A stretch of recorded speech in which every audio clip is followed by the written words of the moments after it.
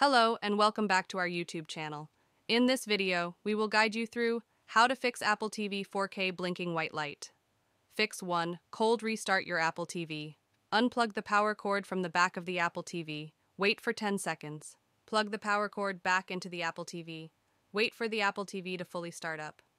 Fix 2. Restore your Apple TV. Unplug the HDMI cable and power cable from your Apple TV. On the back of your Apple TV HD, plug in a USB-C cable. For Apple TV, 3rd generation, use a micro USB cable. Use the correct cable for your model and never plug a Lightning to USB cable into your Apple TV.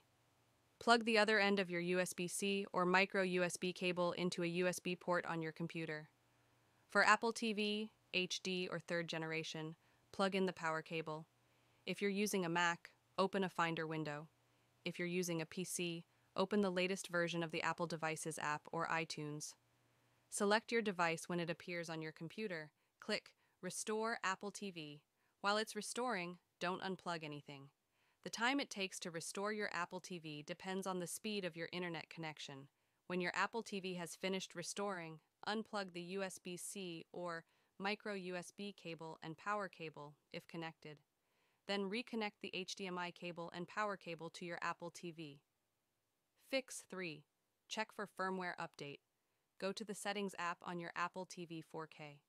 Select the System option. Scroll down and select Software Updates. If there is an update available, you will see an option to download and install it.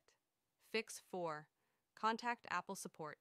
If you see a black screen on your TV and a flashing indicator light on the front of your Apple TV, and none of the above steps work, contact Apple Support for further assistance.